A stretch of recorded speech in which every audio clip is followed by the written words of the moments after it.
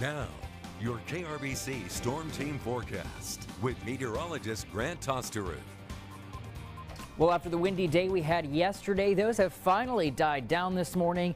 In fact, it's those light winds and clear skies outside right now that are allowing temperatures to fall below freezing here in Abilene this morning. We're down to 31 degrees, so be sure to bundle up before heading out the door.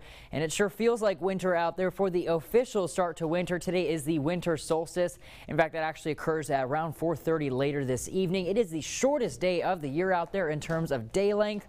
We're only seeing about 10 hours, 1 minute and 10 seconds of daylight right now, with our sunrise shortly after 7:30 and setting shortly after 5:30 in the evening. Starting tomorrow, our days start getting longer. We're getting extra whole 1 second of sunlight for tomorrow, bringing that up to 10 hours, 1 minute and 11 seconds of daylight.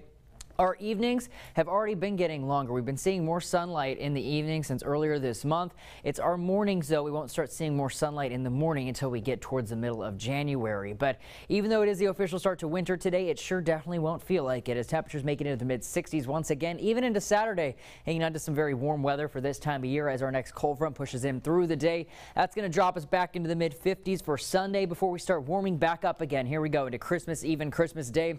Temperatures pushing back into the low and mid-60s once again as we hang on to very mild weather for your holiday weekend. Now, taking a look at Christmas Eve, we're starting out Christmas Eve morning, clear skies out there, quiet weather continues. However, heading into the afternoon, we're going to start to see a few more clouds push their way in, becoming mostly sunny out there. Heading into the overnight, Santa's got clear skies heading out over the region as we head into Christmas Eve night and into Christmas Day. So your presents should arrive on time as long as you're good out there heading into Christmas Day morning.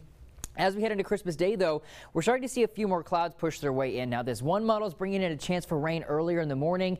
I don't think that chance for rain is going to move in until later in the afternoon into the evening, and better chance as we head into Wednesday. But you can see that rain chance starting to push its way in again as we head into later Christmas Day night after everyone's already going back to bed, and you don't have to worry about that rain. That's when that better chance is going to start pushing, especially into Wednesday ahead of our next cold front. So for your Christmas Day forecast here in Abilene, looks like it's going to be great. Just an isolated shower possible. Partly sunny out there, could be cloudy at times, but otherwise very, very mild for this time of year with highs in the mid-60s. So for today, we're actually going to see pretty similar weather to that. Beautiful weather for this time of year. In fact, already by lunchtime, we're in the upper 50s, close to 60 degrees, plenty of sunshine. Those winds starting to increase again, though, as we head later into these afternoon and evening, eventually with gusts up to 20 miles per hour, 64 for a high here in Abilene. Plenty of sunshine out there.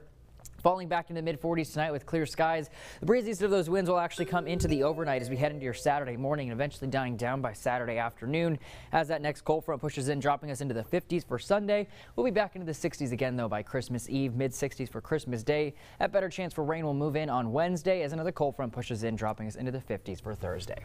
I know people are probably sad there's not going to be a white Christmas, but for people traveling, I'm very glad that it's going to be good weather. There's good news in that department for sure.